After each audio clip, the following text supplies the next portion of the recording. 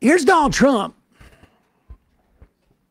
He apparently has said, let's see, should we start with 3? And then this is on Friday. Yeah. He met with Israeli Prime Minister Netanyahu. I've actually seen some people, maybe we'll play, we'll show the tweets on this. I've seen some, post-leftists or whatever they, whatever. Leftists for Trump, supposedly, claim that Donald Trump has really stuck it to Netanyahu. Versus Kamala And by stuck Harris. it, you mean stuck his tongue in his mouth? I mean, pretty close. Here is President Trump. Now, you may have seen footage or heard audio of Donald Trump 6 to 8 months ago, pre-Miriam Adelson basically giving him money. To annex the West Bank. Annex the West Bank for this $100 million pack money. But here is President Trump after that fact, meeting with Israeli Prime Minister in Florida at I guess in the study room at Mar-a-Lago or somewhere. I don't know where it is. Go ahead.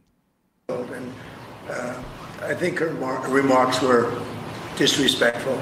They weren't very nice. Can you pause it? Oh, pause it. We should say he's referring to Kamala Harris's remarks that were, from our perspective, didn't go nearly far enough. Right. But Donald Trump is going to characterize them as having gone too far.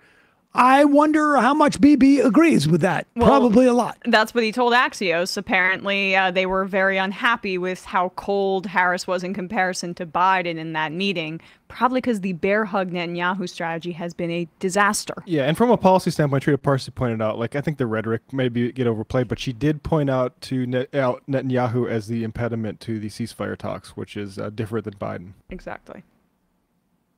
And I think her remarks were disrespectful.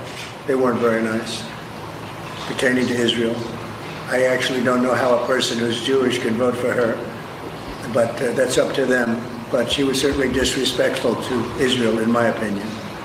Mr. Trump, has your relationship with the Prime Minister repaired at all? No, it was never bad. I would say it was always. The president has done. It was never bad. Oh, that's good. He was a little bit upset that Netanyahu recognized Biden as the president in 2020. Yeah, it took him a while to get over that. I cannot tell you how sick I am of other Jews or Gentiles explaining to me whether I'm a good Jew or not. I saw somebody say this about, if you're against Shapiro as the VP pick, it's anti-Semitism. Honestly, it was the first time I even contemplated swearing on Twitter in years. I think that what I was going to quote tweet it was pardon fucking me, but I didn't. But here is Donald Trump going even further. Let me tell you something. 65 to 75% of Jews in this country vote for the Democratic presidential nominee. That is both a historical fact, and I get some very bad news for Donald Trump. It is also a fact in November. It is not going to change. It is not going to change. Wait, let's hear him out. But let's hear what he's got to say. Maybe this pitch will work.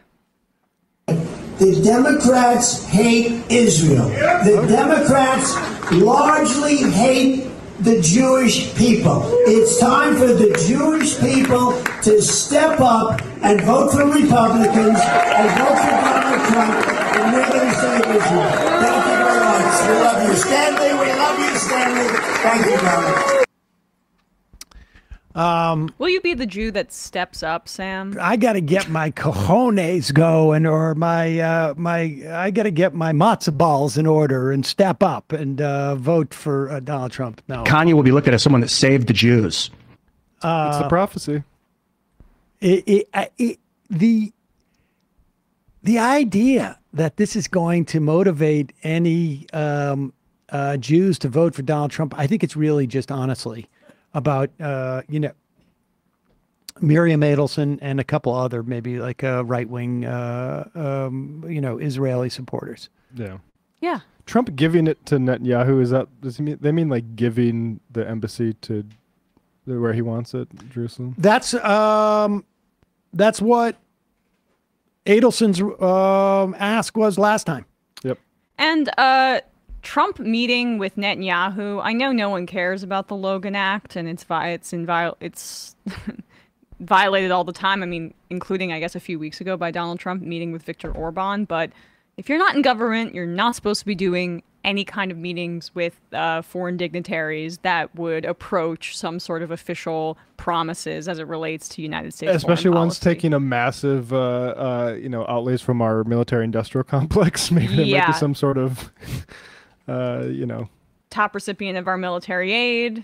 It's technically against the law, but I guess maybe that's why the lighting in the room was so damn dim in that clip. It's under the cloak of darkness. Yeah, Bibi wasn't even there. You can't even see him. Is that It was really a body him? double.